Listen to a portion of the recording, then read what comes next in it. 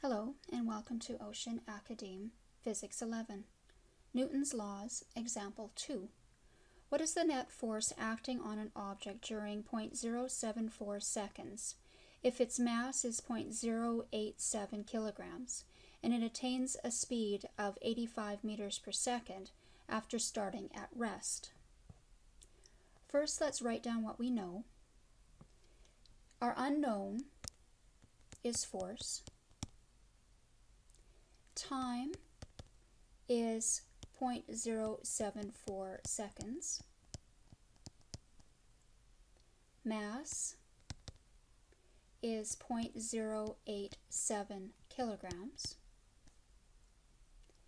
Final velocity is 85 meters per second, and it starts at rest, so our initial velocity is 0.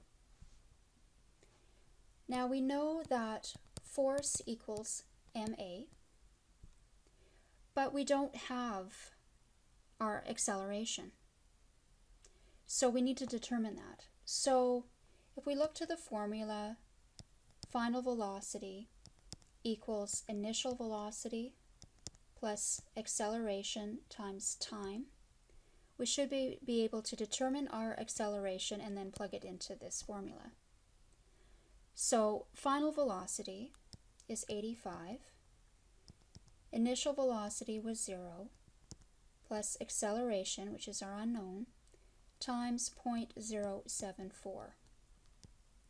We find that our acceleration is 1,148.65 meters per second squared.